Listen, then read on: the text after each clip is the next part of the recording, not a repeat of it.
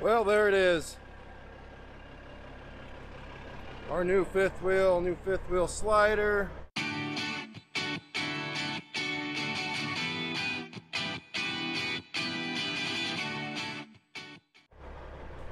You see how it is now? See how this channel and this channel, this is basically your standard, I think, anymore in these, Hollands or whatever they call them. It's just a solid channel there, and this actually mounts here. So I mean, you can still slide, but look at this. This is on the Freightliner. This is the exact setup that was on the Kenworth, and these pins would slide in, and this was the channel here. If you guys can see that, that was the channel that didn't just go up and down those ribs like that. I think I like my new setup a lot better than I like this setup, because this setup gave, there's a gap in here, and it gave wiggle room. That's all it was to it. I don't like wiggle room. Maybe this will actually help with the little leaning problem too. Because the old one that was on the Kenworth here, it was shot. I mean, it was like beyond shot. It was more shot than what I thought it was shot. But it would actually, with those gaps that used to be there, I mean, when I hit a corner, I never could watch it, but it always felt like it had a give like that. And the Kenworth would just dig. It would just lean into every corner the wrong way. You're going that way, then lean that way. So who knows? Let's go drive a truck. Yeah, you guessed it. We're back in the truck. No, there's no Opie. Don't worry, we're not going that far. We're gonna run up to LeMars, Iowa and grab our trailer. Instead of leaving today, like I probably should leave for today, but we're gonna run up to LeMars, Iowa, grab our ice cream trailer, because with that new fifth wheel back there, we should be able to axle out an ice cream load now, because before it was always way too far back. Yeah, we should be able to axle out an ice cream load. We will find out today. I think I'm going to tell you guys a little bit more about weight distribution and what that just meant about when I said axle out, because a lot of you guys aren't truck drivers. So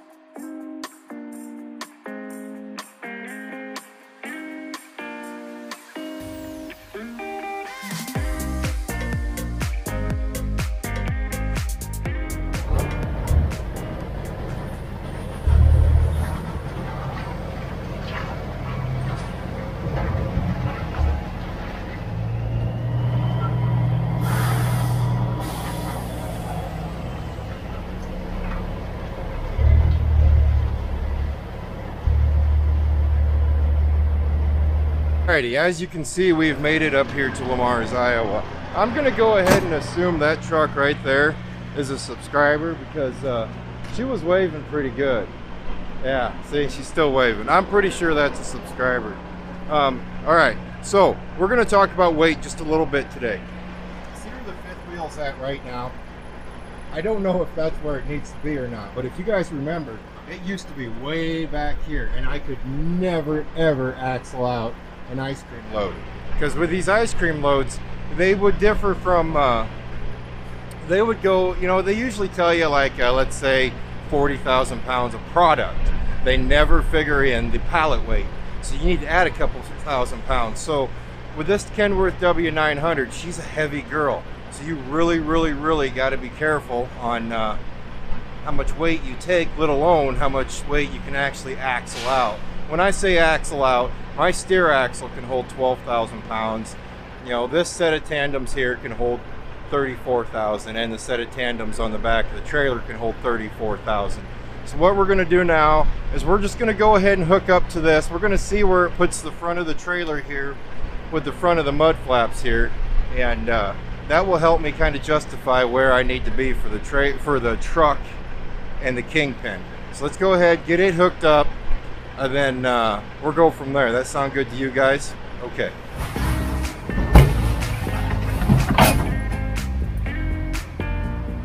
While I'm waiting for the trailer or the truck suspension to air up, I'm going to show you guys just a little tip on if you're going to move that fifth wheel.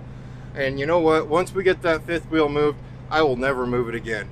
I mean, once it is set, the only time I move it is if I'm hooked up to a hopper bottom trailer or a trailer that has a kingpin set up a little bit further, like a spread axle trailer. But I'm just going to give you this helpful little tip. If you're going to use a loaded trailer to move your fifth wheel, it always works better with an empty trailer, but we're just going to use a loaded one. But we're going to make it easy. Let me show you how we do it. But we are going to go off mic. I got to take the mic off, that way I can move around a little bit easier. This one camera thing, we've made it a year doing it. I think we're done. I think I found my my next camera. It's a camera to where I can actually just dedicate it just to talking to you guys. I don't have to worry about the microphone because it's a directional microphone on it to where I can turn you like that and still talk to you. Because right now I'm using a shotgun microphone, which means I have to be looking right at you for it to pick up anything good wise. And this new camera, it's a spendy little devil, so we're not going to be hanging it outside a window or anything. But I think it I keep saying that a lot today. Let's just keep going. I think the truck should be aired up by now. Alrighty, as you can see, the truck's aired up. We're going to put these dollies down real low. We're actually going to go as low as I can get them. There, we got a couple extra turns out of it. Now we're going to drop the air again, and it's going to take all the weight off of that fifth wheel slider. It's going to take all the weight off of that, and we should be able to slide it anywhere we need to go.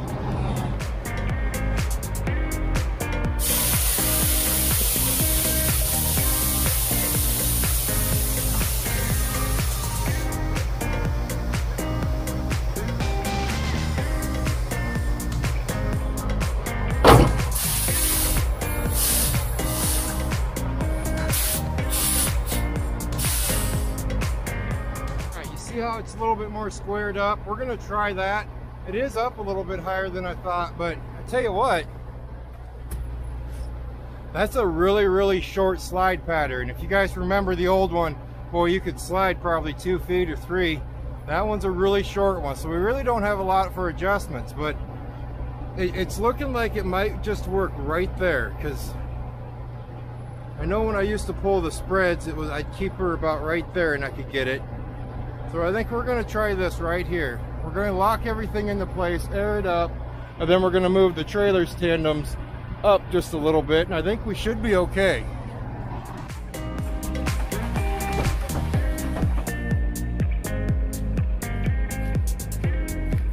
Got those slid. We're going to go ahead and split the 40-foot mark. The pins aren't in. We're going to back up a little bit more. And it's going to put this tandem right here a little bit closer to that. Now in a perfect world, we're going to let everything air up, let everything settle down, check the load gauge, pull across the scale. Well, let me show you. Alrighty, there you go. We are back on microphone. Don't let anyone tell you that sliding the fifth wheel is an easy task, especially since you really don't do it that much. I mean, this fifth wheel, if I have it set to where it needs to be, I will never touch that fifth wheel again. But I need to get it to where it needs to be, because since we've had first class, I have never had a fifth wheel to where I could actually axle the truck out perfect. According to our load gauge, we should be axled out about perfect. About 60 pounds to 62 pounds on this gauge right here should mean about perfect 34,000 pounds, or perfect where the weight needs to be. It does not give me exact. I don't have that kind of a fancy setup. Maybe someday, right? So we're gonna let things air up, go across the scale, and see how close we got. I'm hoping we're close, because, well, I scheduled a live stream today, And I'm hoping I did not schedule it too early, because we still got to get home, get parked, and go do that.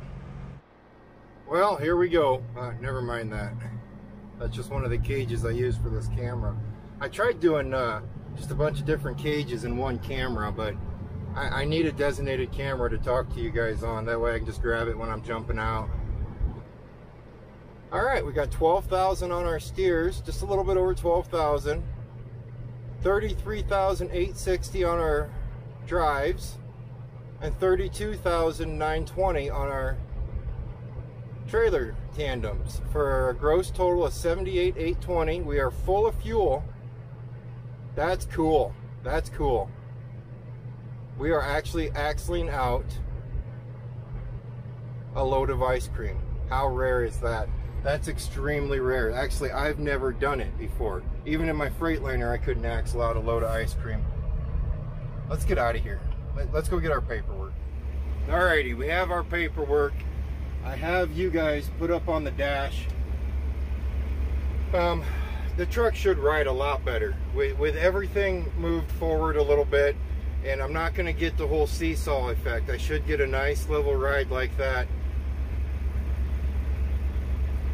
Let's go give it a whirl, see if we can break anything or not break anything. And since 90% of you were probably here just to hear first class anyway, I just will stop yibber-yabbering and get to it.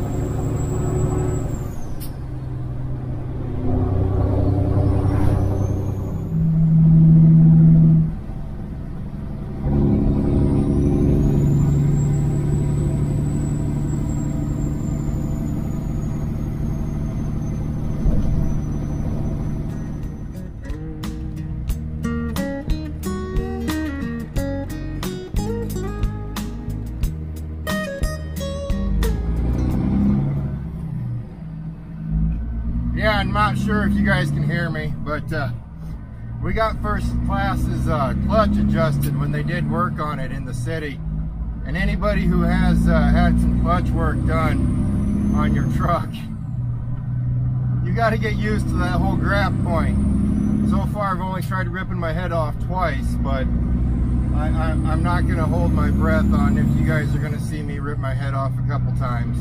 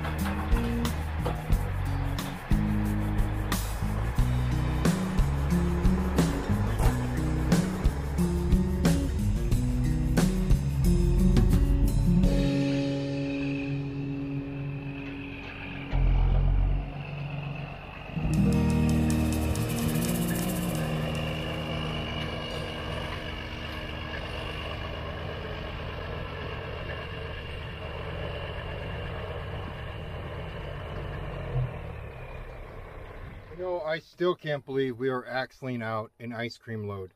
That is unbelievable that we are. Whenever I haul ice cream, you always got to jump it up 2,000 pounds because they don't figure in the pallet weight on there. As for ride, okay, let's talk about the ride. The ride was great. Why is it lean? We talked about earlier. The trailer didn't lean near as much. Now, I'm not saying that other style of fifth wheel slider is any worse than this style, but just that's how wore out my fifth wheel and fifth wheel slider was.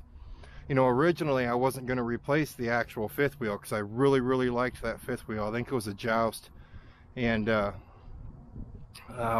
shop called me and said that there was a goof up on ordering, and those new rails that I'd bought would not line up with a Joust. So, you know, he originally said, oh, I think, you know, I can get you a fifth wheel, then give me another 1,800 bucks, 2,000 bucks. I'm like, I'm not spending that kind of money for a fifth wheel when I have a perfectly good one on there. I'll figure something out. Well, the shop it was at, they said, okay, give me a second here, and they called one, and that actually is a rebuilt fifth wheel. It's a whatever. Basically, the fifth wheel's new, but it's the style I need to get a fifth wheel puller for, because this style, the last time I used them, you know, you got to give those some pretty good yanks to get them unhooked. I don't know, we'll see. In the wise of my old fifth wheel, it was just lift up, over, and it'd slide right out all the time, no troubles. And this one might be like that too. It might just be a straight out, no troubles at all.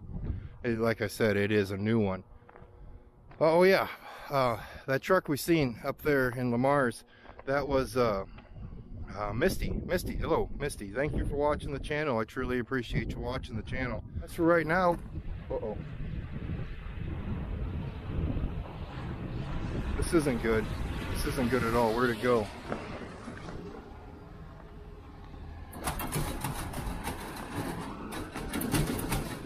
Oh. Well, we just threw the hood open on there before we jumped in the car with Miss Warden here. Hi, Warden. Hello. And the whole grill's busted behind there. If you guys are familiar with Kenworth, It's basically a fake condenser that goes behind the screen there, and it's busted all the way down. One of those things that we were planning on fixing. Can we run by the post office quick? Okay. But I just I didn't get it fixed. Alright, I haven't got it fixed yet, so we're just gonna fix it a little bit sooner than what I thought. That's one of the things on a winter project I did not want to do. And just ran into Roger back there, another subscriber, which I didn't know. It's always funny when you find out someone local with you is a subscriber. Then you feel kind of, oh boy, you know. But it works out. So we've ran into 2 subscribers today. We're doing really good. I'm gonna run in here to the post office, check the P.O. box quick, then we're gonna get home because I have something I gotta get ready for. Haven't told her yet, but... Oh, I saw. Oh, well, we gotta get ready for a live. I don't know if she's gonna do it with me or not, but I know I'm going to. I think I got a mad kid, so I don't know if he's going to or not. Ooh, Warden. This one says Kurt and Warden. Nice. This one's trucking with Schmidt. Don't bend. That's going to be a picture. What do you think? Probably. I think a picture. This one, I don't know what's going to be. I guess we better open them up when we get home and find out, huh? I love you. I love you too. I've just been dealing with a grabby ass kid all day. An angry child. Why do you swear every time I put you on here? I don't know, because I don't usually swear. You don't usually swear at all, and every time I put you on camera you swear. Yeah, I'm sorry, I don't know. Okay.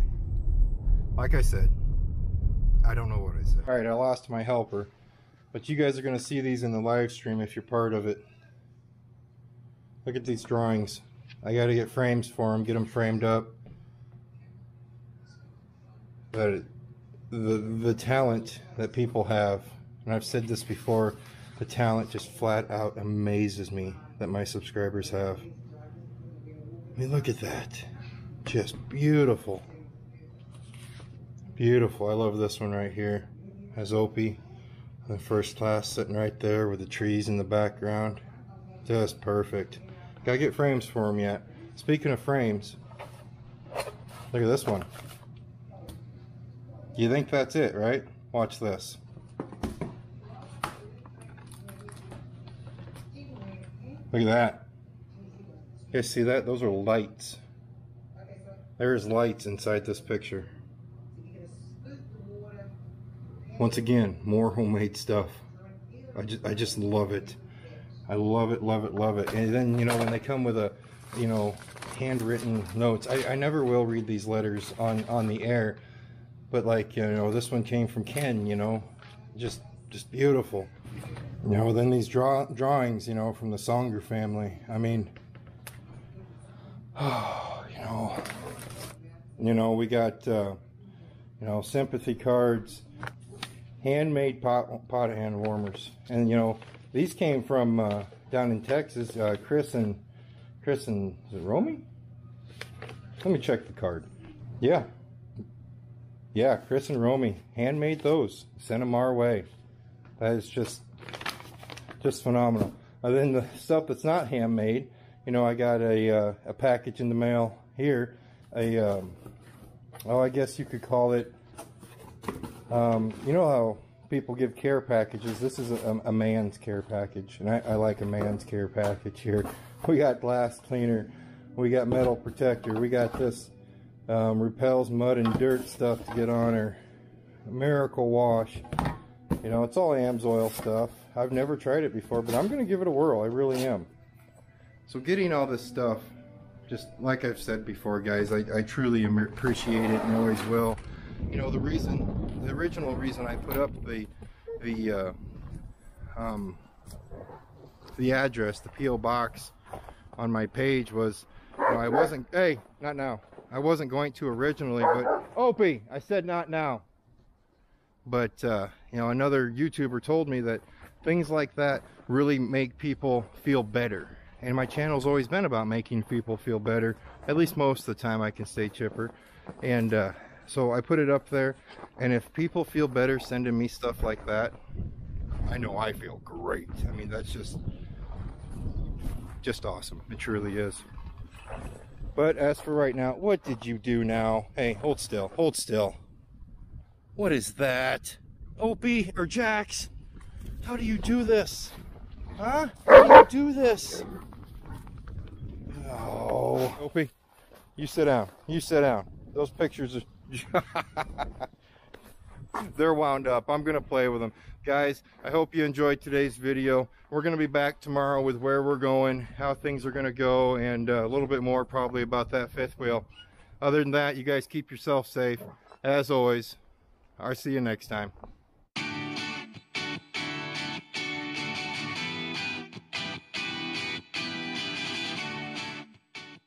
All right, we're home now. Oh, I scared you.